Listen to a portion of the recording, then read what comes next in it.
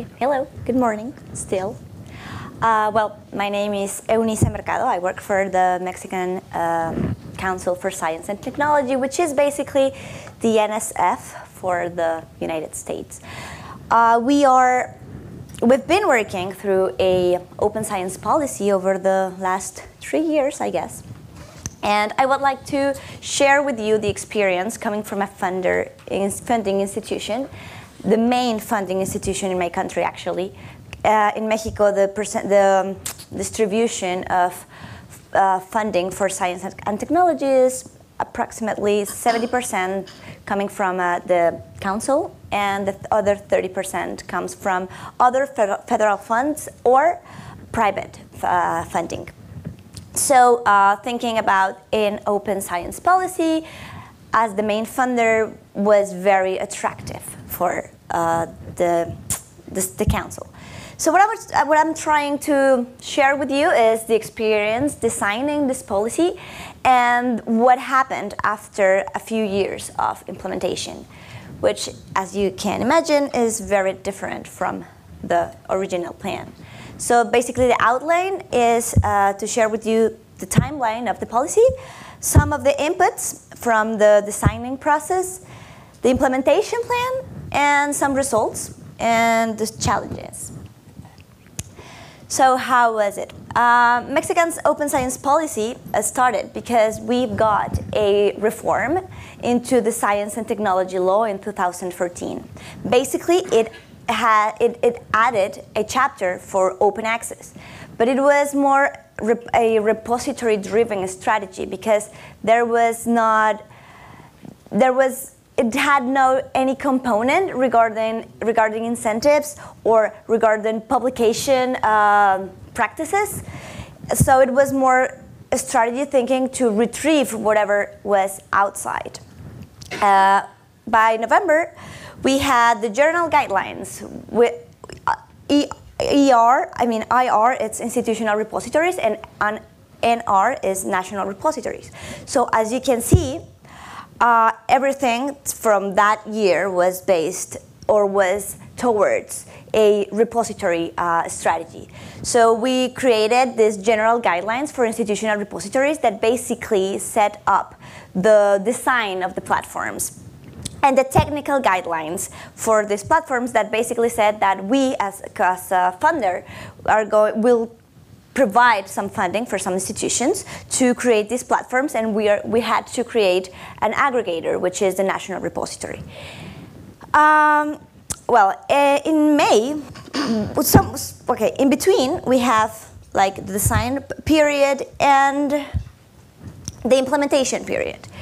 From November 2015 to May 2016, we've decided to make a different strategy, to take different approaches for each research institutions. In Mexico, we have a set of different research institutions, basically.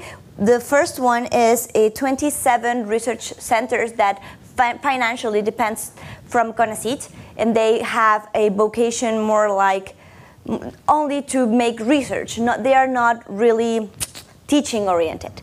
And the other ones are the universities, public, private, and they may have their own funding or may request or participate in one of our funding programs.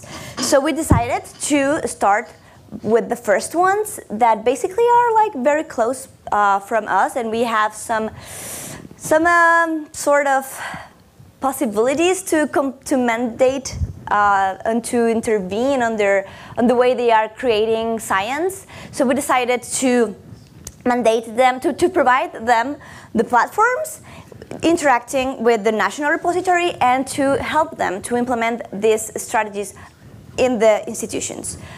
And the other strategy was to fund the rest of the system, to launch a call for applications, call for projects for institutional repositories, and so we can fund them.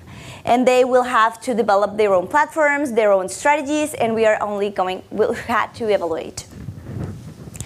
So, just a few more comments. In June 2017, we realized that open access was a little bit short in the means that we were looking for. So we tried and we decided to integrate another 6 programs in order to design a more broad policy, such as an open science policy. So how it is composed, or which is its composition? The Open Science Policy basically includes 6 programs. The first one is the journals. CONACYT also funds or provides funding for editors or publishing, academic publishing efforts. CONACYT, which is basically a consortium to pay for subscriptions. The repositories program. Public Communication of Science program that is basically trying to make more accessible most of the research information we got from papers or data sets, and the integrated system for science and technology information that is basically all the data we as a council produce regarding managing science, like how many scholarships we provide, how many researchers do we have, and money, and where the money is going. And the last one was a broadband connectivity program that basically is trying to provide broadband connectivity to all of the research institutions, which it's not something that should take for granted, because at least in Mexico it's not as it should be. So how it was. This policy was a users-oriented policy at the beginning. Why? Because we made a survey in 2015, and basically the results said that everything was kind of perfect. And it's important to mention which was our target population. We have in Mexico this system that is the National Researcher System that basically is it's an evaluation program, but not necessarily. You can apply as a researcher, and it's going to provide you 2 things. First, it's going to tell you if you are accepted, it's going to tell you in which level you are. It comes from the first one, which is candidate, and there are first, second, and third level. There are 3 levels above candidates. And it also, well, it's a matter of prestige, but it's also a matter of rewards, because we provide them some economic reward. It goes above $15,000 and yearly for the upper level, which for most of the Mexican researchers is basically half of their incomes. So you have a very economic incentive to be there, and you have a very economic and prestige incentives. Most of the research institutions requires to be in this system to seek or to be taken into account for a tenure position. So we asked, now by 2015 we have above 23,000 members according to that database, but only 23 and a little bit less than the original number were alive and had an email. So we sent it to them, the survey, and the level of response was really good. We have over 50% of response with completed questionnaires, above 11,000 questionnaires.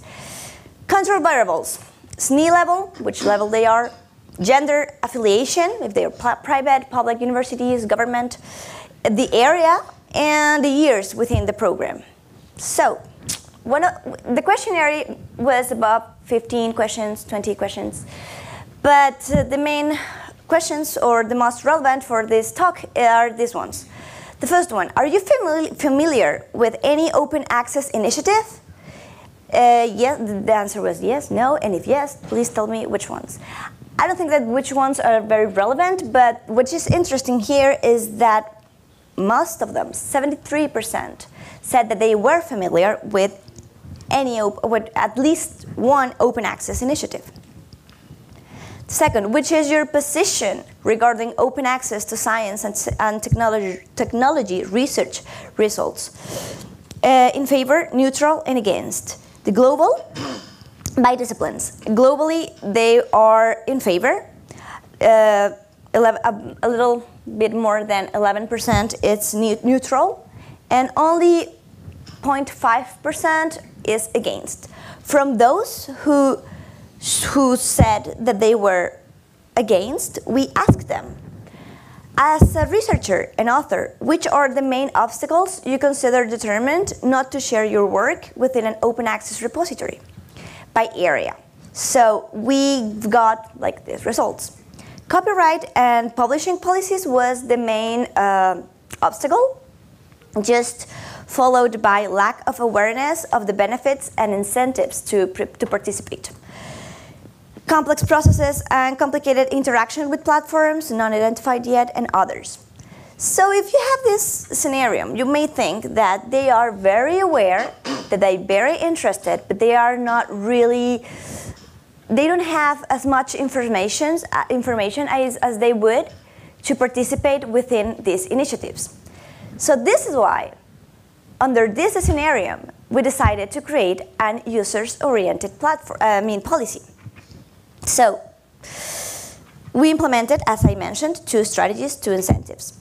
For those institutions who depend financially of CONACYT, we implemented a centralized model, 27 repositories provided by us. We also provide a 5-year covered storage plan, maintenance, improvements, trainings, workshops, anything to help them, and to the administrators to help to deal with this platform. And for the rest, which is like the 90% of the research institutions in the country, we implemented a decentralized model. This model where you can apply for a project and you can get some money to develop your own strategy. It's about, we offered them about $50,000 per project yearly, and we've had 3 calls for applications. Not only, we've received about 50 projects, and we've funded about 45 or something. Okay, and we only provide them 1 workshop, like the launch, at the very beginning of the project. We present them the main concepts, the main technical things to have in mind. And we realized something. The first ones, I'm having trouble with this. Okay, the first, okay, yeah, maybe I just, I'm gonna hold it. Yeah, that's perfect. Yeah. For the first one, we realized that the incentive was very tricky because they were not really excited about us, because it was more a compliance thing for them. They were not really collaborating. They were most trying to do all the checking boxes. And for the rest was something about prestige and recognition, because they say, hey, CONACYT fund me this project, and I have this, given there are not a lot of institutions with these platforms, they felt they were significantly advancing in this discussion. So we had more, it was easier for us to work with the second group of institutions than with the first ones. Also, so some results.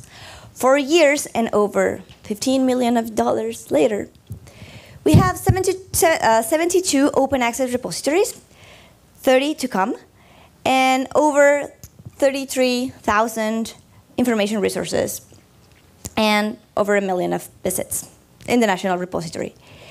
Basically, the information resources are master thesis, articles, data sets, well, not data sets, well, doctoral theses, and some book chapters, books, proceedings. And by area, the most collaborative ones are social science, just after maths and physics.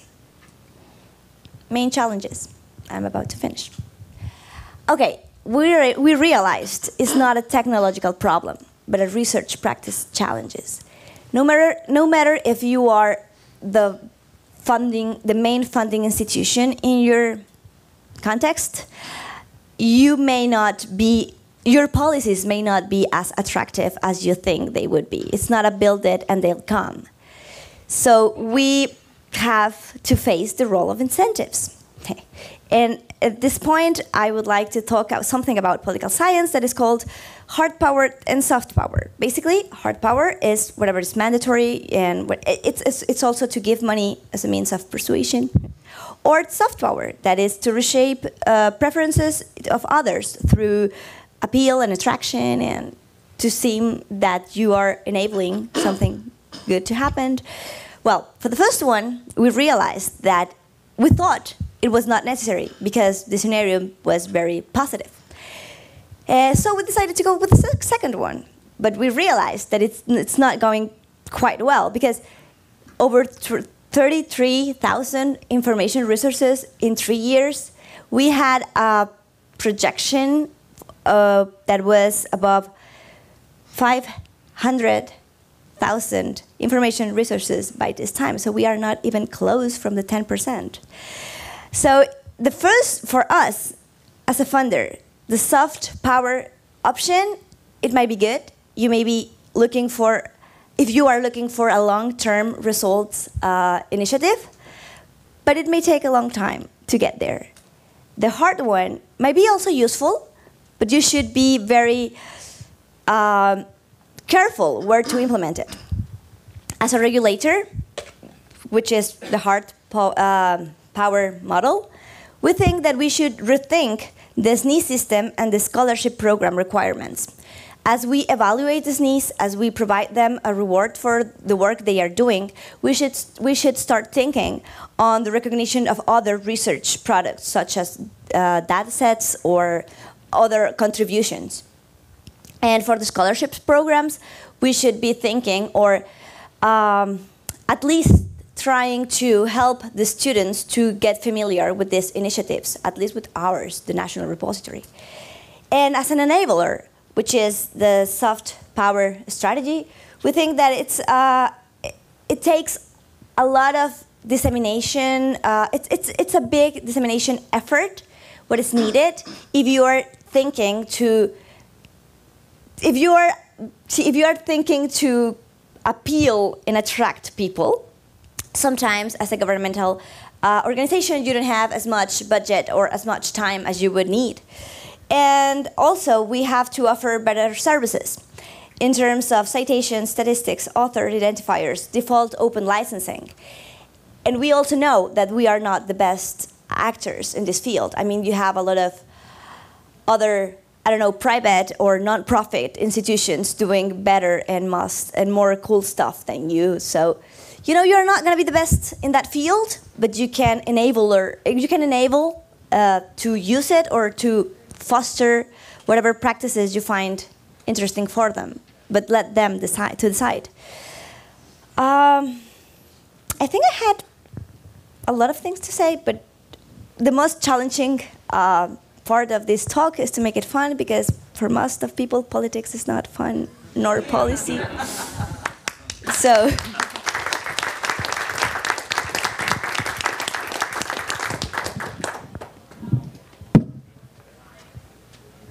I would appreciate if you go to the mic. Yes.